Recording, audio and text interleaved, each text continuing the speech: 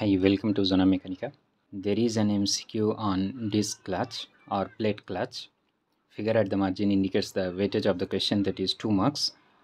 Disc clutch is required to transmit 5 kilowatt at 2000 rpm.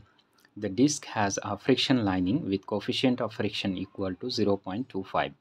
Bore radius of friction lining is equal to 25 mm. Assume uniform contact pressure of 1 MPa.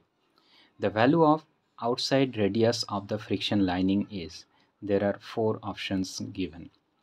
Well, let me draw the figure schematically. This is the disc, okay, and these two are the friction surfaces or friction liners, okay, and this is the frictional contact area, okay. Let the outer radius of the friction liners be R1 and inner radius or bore radius be R2, okay. Then what are the data given? The clutch is to transmit 5 kilowatt, so the load, let W be the load, 5 kilowatt, okay, that is equal to 5 into 10 to the power 3 watt, okay, and the RPM is 2000 RPM, okay, and the friction between the disc and clutch surface mu is equal to 0.25 is given, and bore radius given, that is the inner radius R2 is given as 25 mm, okay. Assume the uniform contact pressure, okay, uniform pressure intensity P is 1 MPa, that is 1 Newton per square millimeters, okay. And the question is, what is the value of outside radius of the friction lining, that is R1.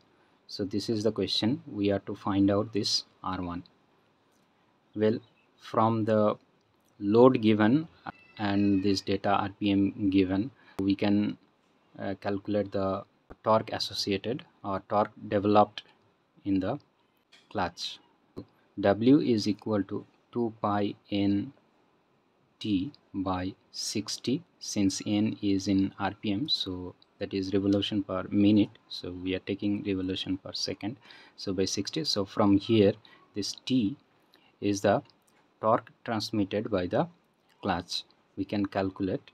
So T will be W into 60 divided by 2 pi into n, so that is 5 into 10 to the power 3 into 60 divided by 2 pi into 2000, right?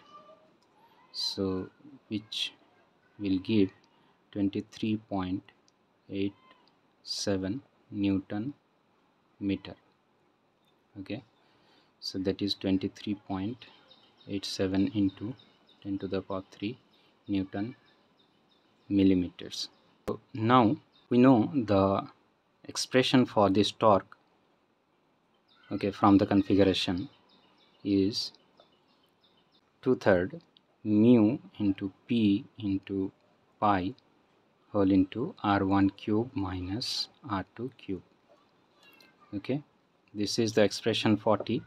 So that is, so from these two we can write down 2/3 into 0.25 into P, we are taking 1 in Newton per square millimeters, into pi into R1 cube minus R2 cube. R2 is 25 mm, so we are taking in mm cube, is equal to 23.87 into 10 to the power 3, right? So which implies R1 cube is equal to 61213.34, so which implies R1 is equal to 39.41. Okay, so this is the value of outer radius of the friction liners. Okay, so this will come in mm. Clearly it's matching with option A, 39.4. so option A is the correct answer. Hope you have understood. If you are enjoying, please do share with your friends. If you are new to my channel, please do subscribe it.